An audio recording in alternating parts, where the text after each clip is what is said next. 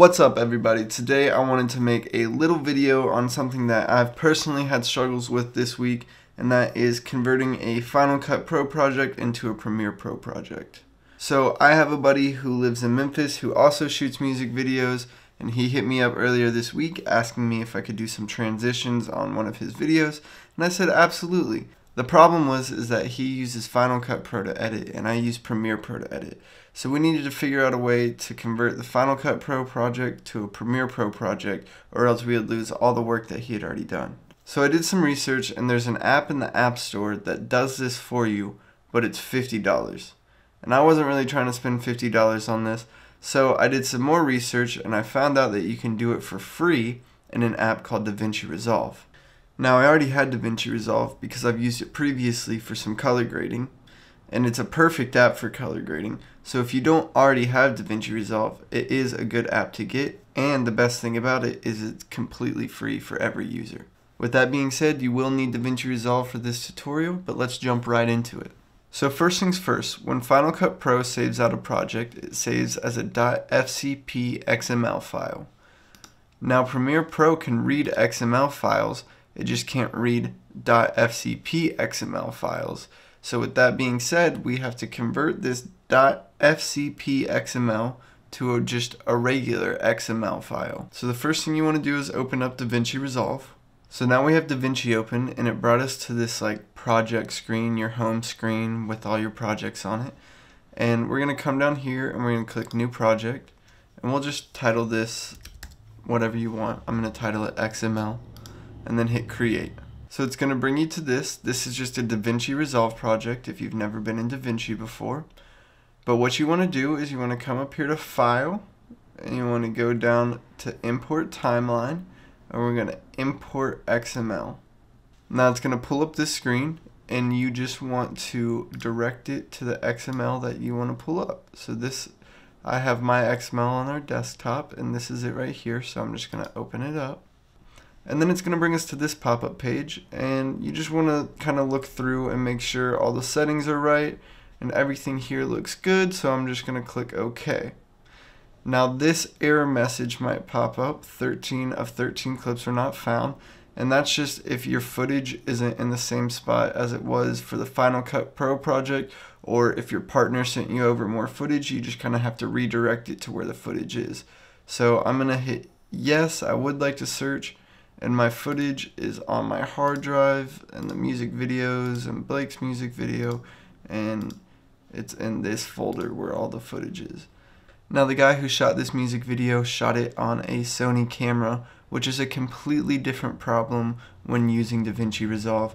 And I'm actually planning on making a video for that super shortly. If you shot your project with the Sony camera, definitely make sure to check out that video because it'll be a huge help. I spent hours and hours and hours looking up what to do and finally figured it out. So now that you've redirected it to all your footage, your project should pop up. You may get some error messages like this, but typically it's usually just audio.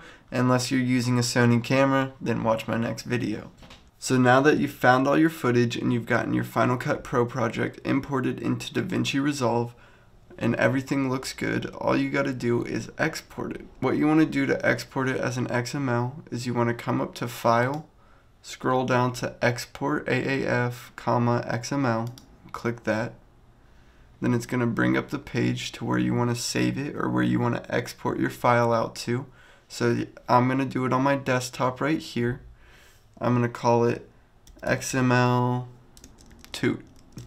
Because that's funny. The biggest thing you want to do is you want to make sure that you click this little drop down right here, and you don't want to export it as an FCP XML because Premiere Pro does not accept FCP XMLs. So you want to scroll up here and export it as an FCP7 XML v5 file, or just in the quotations .xml.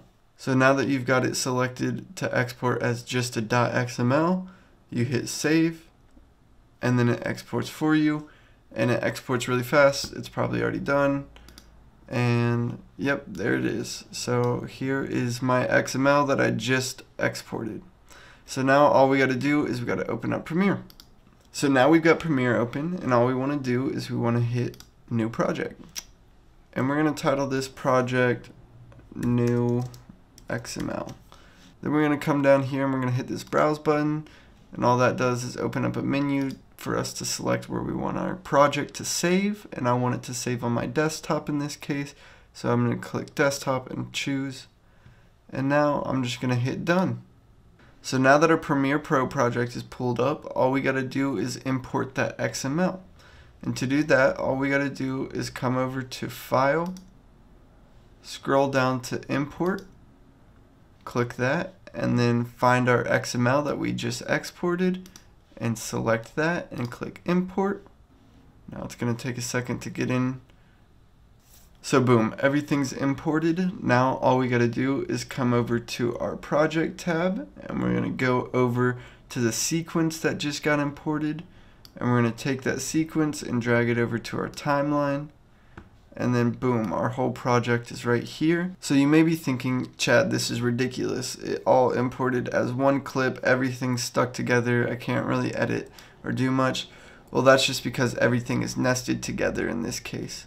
So what you want to do to avoid that is you just come over here to your timeline, and if you just double click the clip, then it'll open up the actual sequence and show you all the clips, and you can come in here and edit everything to make it what you want it.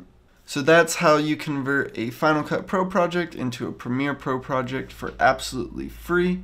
I had a lot of problems with this week, so I hope this video helps somebody out there, and if it does, please give this video a big thumbs up. If you have any questions or any video requests, please drop a comment, and the best way you can support me right now is by subscribing. So if you enjoy this content, please subscribe, and I will see you all in the next video.